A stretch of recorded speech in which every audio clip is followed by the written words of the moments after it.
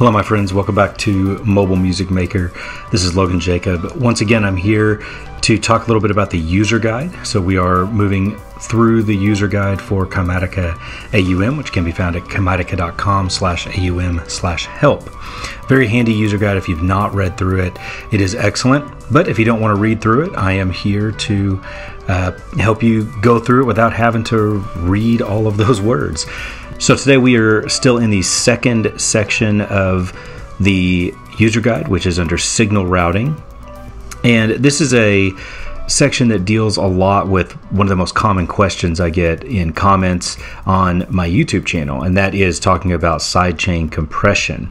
So this talks about multi-bus audio unit plugins and AUM's support of those, and one of the big uses for this is for sidechain compression. So I'm actually going to take you through today, show you how to use this for sidechain compression in one of our common and easy apps. So AUM, as I said, supports AU plugins with multiple inputs and or outputs, and as the user guide says, this is useful for feeding sidechain signals into compressors or getting separate outputs for drum parts, etc. I'm going to show you how to use both of those things today. So the first thing that I'm going to do is set up a basic MIDI sound, a MIDI sequence, playing some sound, and then we're going to look at adding some sidechain compression to that. So I'm going to go through this pretty quickly because we've already talked about how to add things. So I'm going to add a channel, an audio channel, and what I want to use is from Yonak, and this is going to be Casper AU. I've got a preset in here that I like, and I'm going to set up another audio channel, and this is going to be our kick drum, and I'm going to use a pretty simple one. Ruse Maker is a great simple drum machine app, and I'm going to have my MIDI set up over here. So the first thing that I want to do is add the audio unit processor Fugue machine, which I'm a huge fan of, and we need to route that into Casper. So you go here, and all playheads I'm going to send into Casper, and over here in the Fugue Machine app, I'm going to use a preset. By the way, if you didn't know, the presets are found in this little file folder. So Fugue Machine has some great factory presets for us. So I'm actually going to use this one from the developer called Layers. I've been messing with it a little bit, and I really like how it sounds. So I'm just going to have all the playheads turn on at once. You can play with that preset to see how it sounds and get an idea for what it's doing on your own later on. So when I hit play, all of those playheads, if I've set everything up correctly, should go into Casper.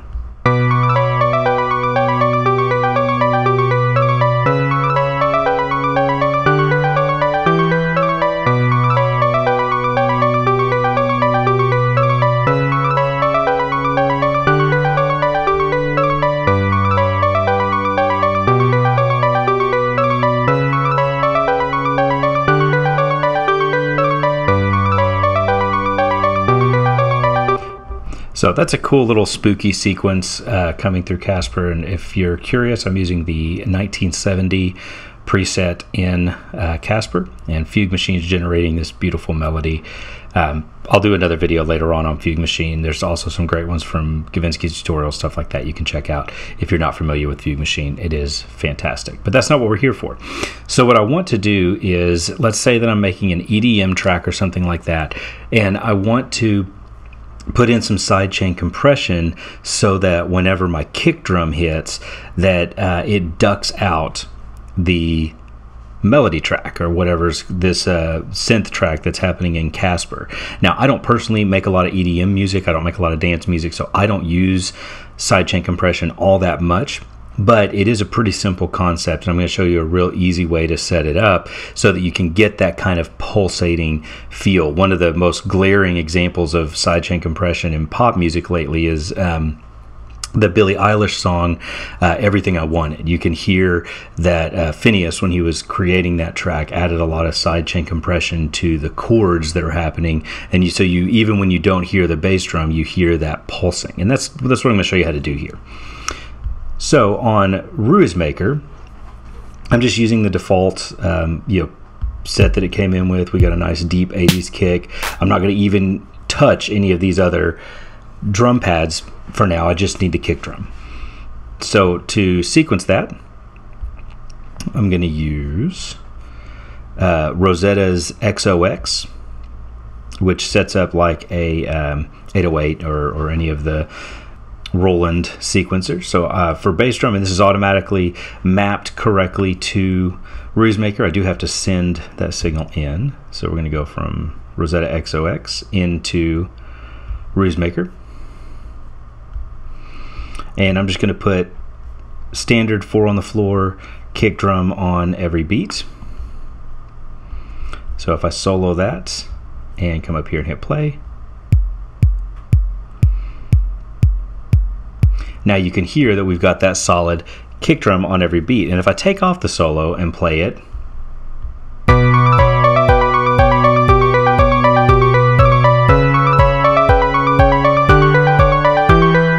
yeah, that's not bad. That's got a nice kind of drive to it. But what a lot of EDM musicians are doing these days is they're setting up that sidechain compression so you really get the pulsing of that kick drum on downbeat. It ducks out what's happening in the synth and lead line. So to do that, I'm going to add my compressor to the Casper channel. So I'm going to go to this slot and audio unit extension, and I know that Bleece compressor is one of the ones that has this multi-bus audio unit capability here. So this multi-bus audio idea is really helpful to have. So what I'm going to do is now I need that kick drum to feed into this compressor to generate that sidechain compression. And notice in Bleece compressor, I'm actually going to turn the sidechain on so that it is getting it. And I'll show you kind of how to do some other setup stuff once I get that routed. So to set up that multi-unit audio instance, multi-bus audio instance, I'm going to select the effect node here, and notice the second thing down is multi-bus audio unit instances. So this tells me, okay, Bleece compressor has some of that, supports multi-bus audio units. So I'm going to put that in. Now that means that this is going to feed into this and then go into our compressor.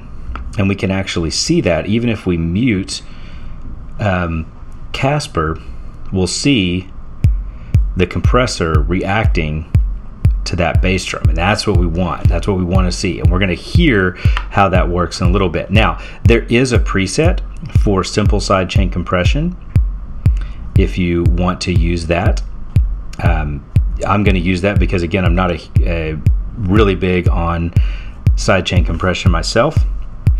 So here's some good numbers for you to kind of see. Thresholds at negative 25 decibels.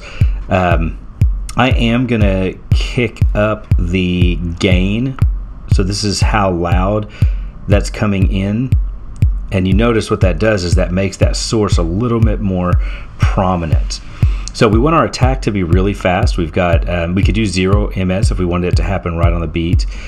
And then the release, depending on how much of a pulse you want, that's where you're going to mess with the release. And I'll mess with some of these while we're actually listening to it so we can kind of hear what's going on there. Okay, so let's stop this.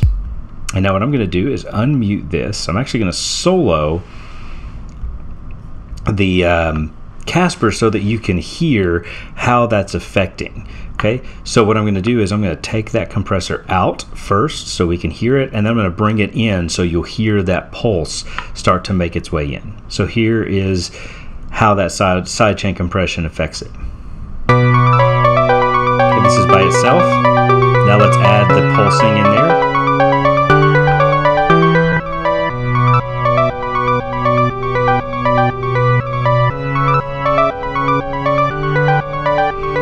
So it's very obvious that we start to get that pulsing in there, and we can play with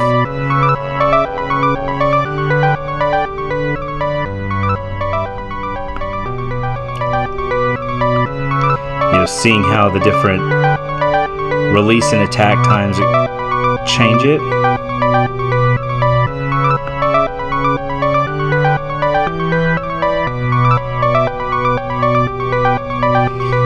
So even without being able to hear what's happening in that bass drum, we still get that. Now, if we want to be able to hear it, we can turn that on, and now we're only hearing what the sidechain compressor is listening to.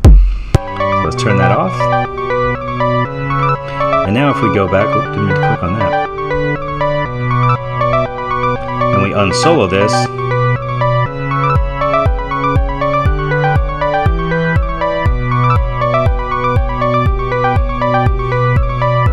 So it just brings a little bit more definition into that bass drum and gives it that kind of EDM dance feel to it.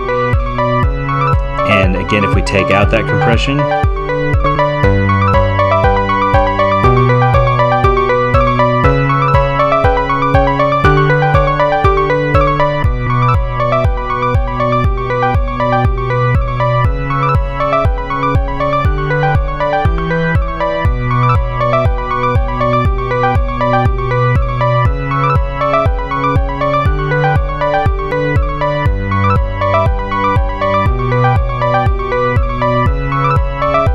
so you get the idea there. So pretty nice stuff.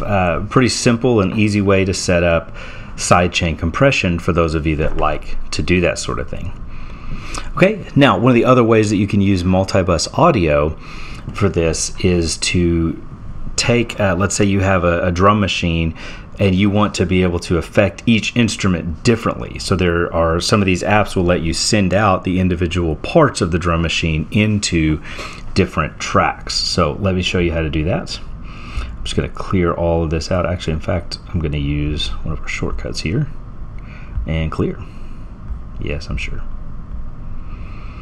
Okay.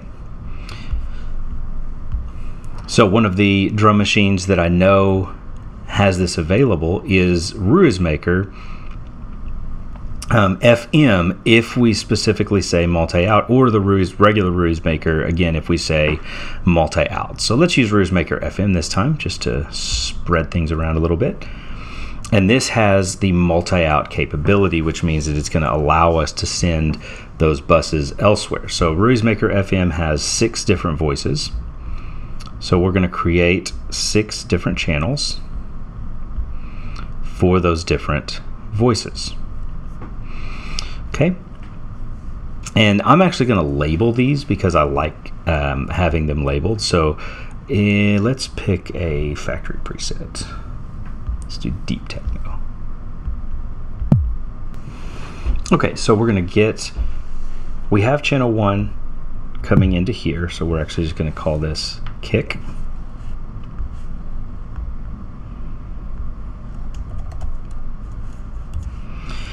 And then channel 2, we are going to send in to our channel 2.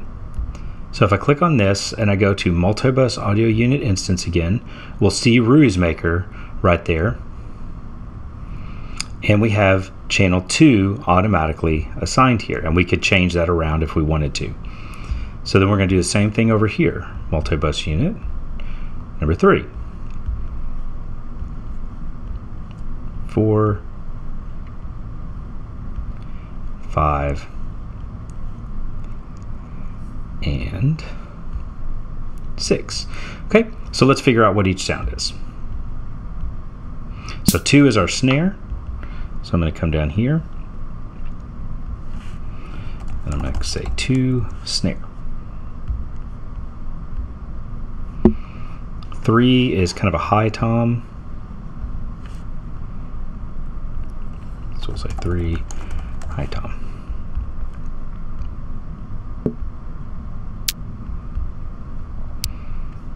So 4 is kind of a low tom.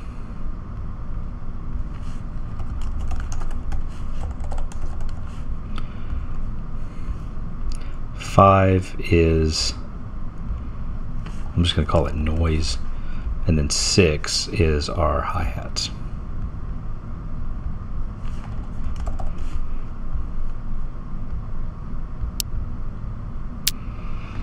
All right, now we need to control this. So let's set up a MIDI channel. Okay, I'm going to choose Ruizmaker Rhythm. It's a really nice Euclidean sequencer. and we're going to send that in here. Now, one of the things about using RuseMaker FM is that we do have to change up some of the settings where things are going. Okay, so I've got to kind of tell it where to send each one of these to. Okay, so what we need to do is we need to map these key maps over to what RuseMaker does. So what RuseMaker FM expects. Now this is set up for regular RuseMaker. Since I'm using FM, I made it a little more complicated for myself. So what I want to do is I'm actually going to go to the RuseMaker website, and under their user manual it has the corresponding MIDI keynotes that it expects, that RuseMaker FM expects to hear. So channel 1, 2, 3, 4, 5, 6 is going to be 49, 51, 54, 56, 58, and 61. Okay, so I'm going to go back over here, and I may have to do a little bouncing around. So bass drum 49, that is the same.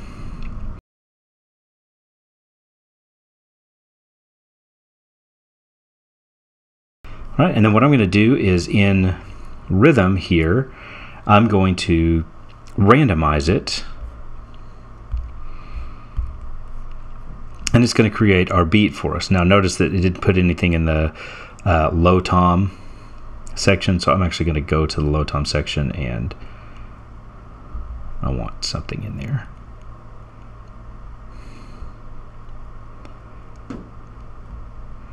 Let's see how that sounds.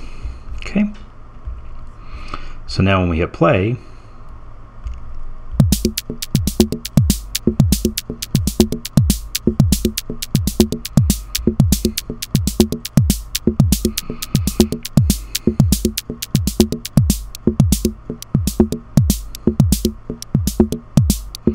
so I want to actually have a more active hi-hat. And I want to do a little bit less with the open hat.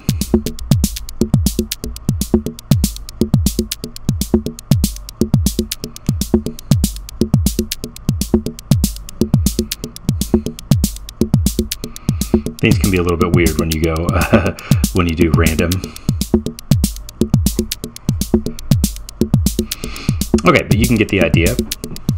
So now you can see that it's sending the audio to all of these. So if I want to add something different to each one, I can. So let's say on my kick drum, I want to add a low pass filter.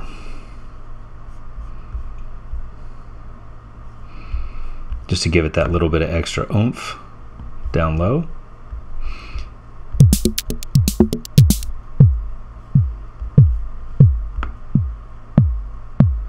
See, I don't want that spank at the top. I want it to be a nice big kick.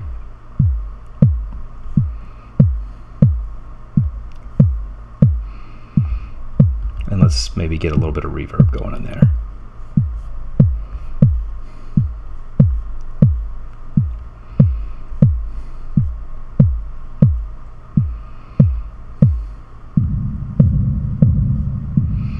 Obviously that's too much reverb.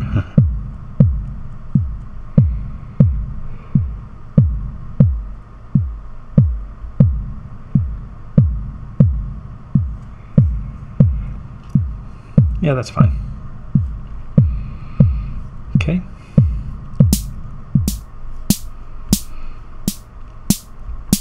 We definitely need some reverb on our snare.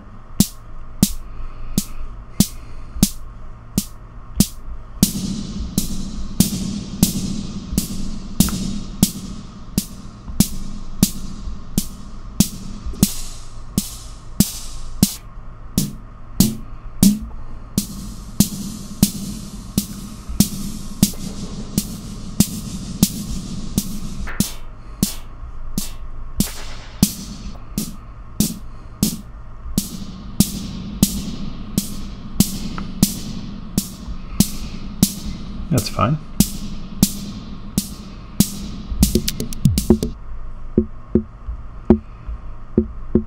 And let's do something fun with this one.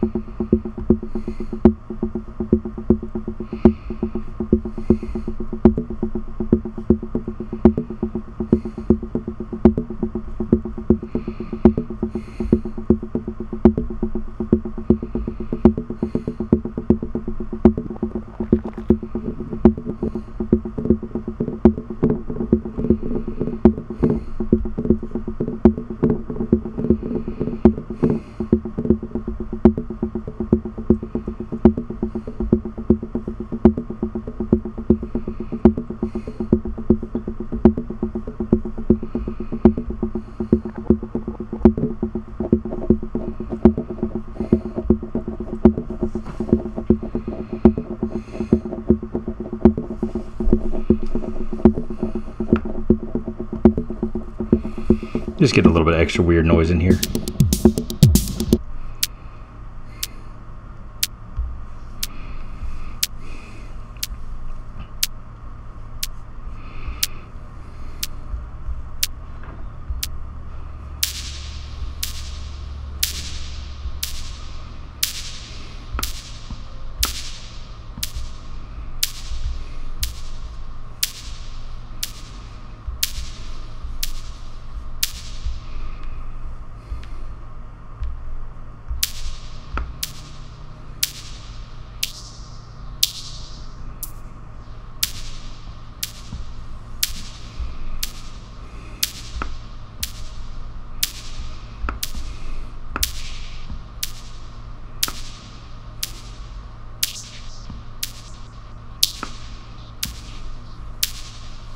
There we go. Give it kind of that weird little metallic sound.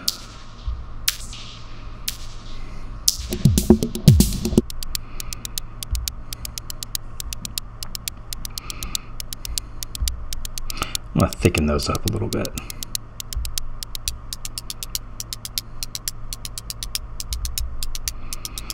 Yeah. Let's put a little bit of delay on them.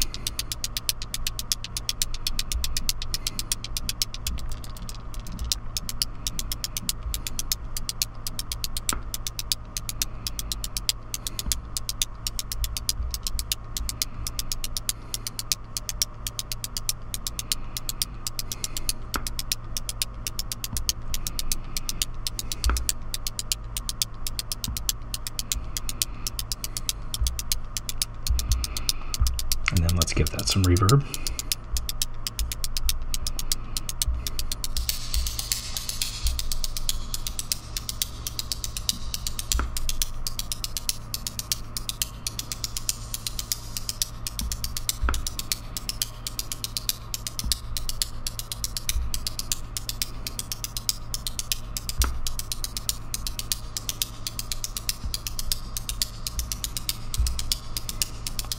And now if we put that all together,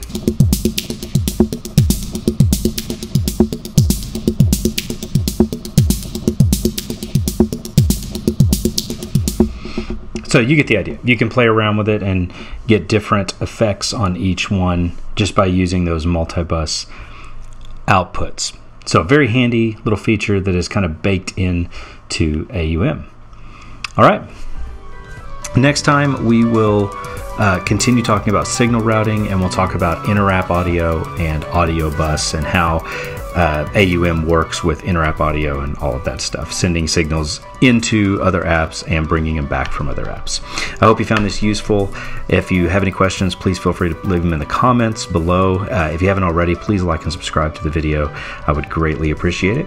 Otherwise, I hope you have a great afternoon. Bye.